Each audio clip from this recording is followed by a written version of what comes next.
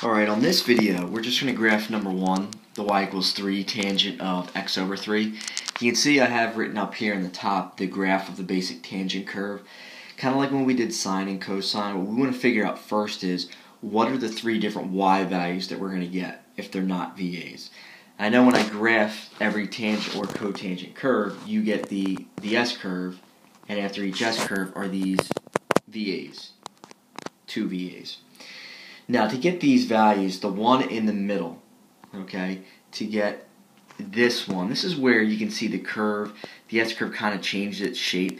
This basically is always, you can say it's the equilibrium, and it's very similar to sine and cosine. If there's no vertical shift, well then we say that it's 0.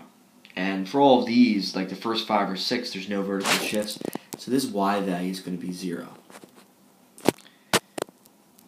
Okay, and then to get the lower point and the higher point, we have to use the amplitude.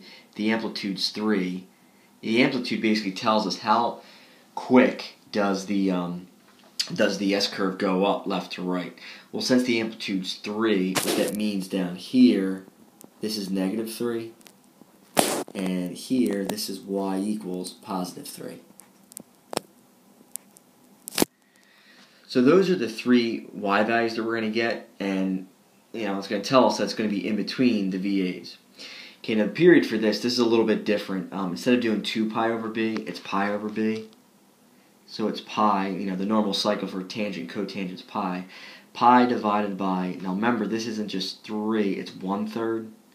So if you divide by 1/3, same as multiplying it by 3. So this is 3 pi.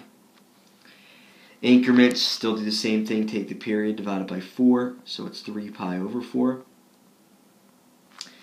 Okay, then to get our key points, there's no parentheses, so I'm not shifting it left or right, so I have to start at 0. Okay, the next x value, I use the increment here, so it's going to be 3 pi over 4.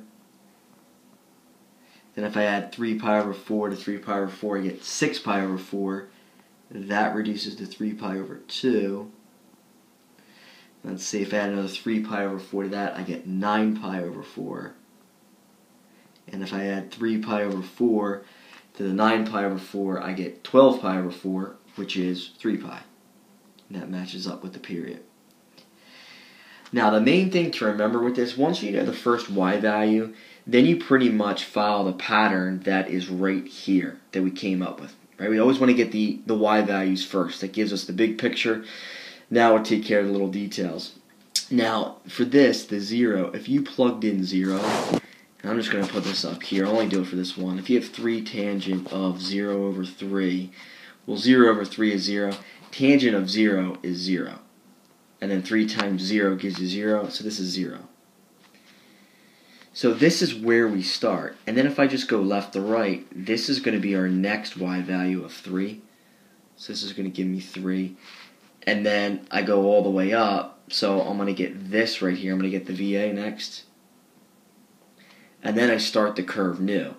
So when I start here, I'm going to go left to right. I start the curve new. It's going to be here at negative 3. And then again, I end it where I started, which is this right here at 0.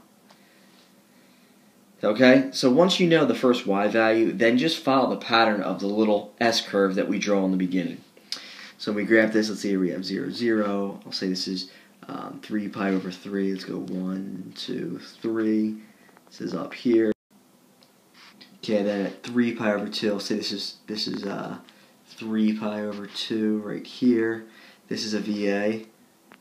So I'll put that right there. And then 9 pi over 4, we're down at negative 3. So go down to this point.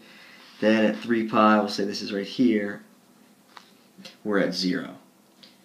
Okay, and then this, so if we kind of graph this, right, there's our S-curve, goes up left to right. This, we just get this part right here, and if I graph to the left of 0, it looks like this.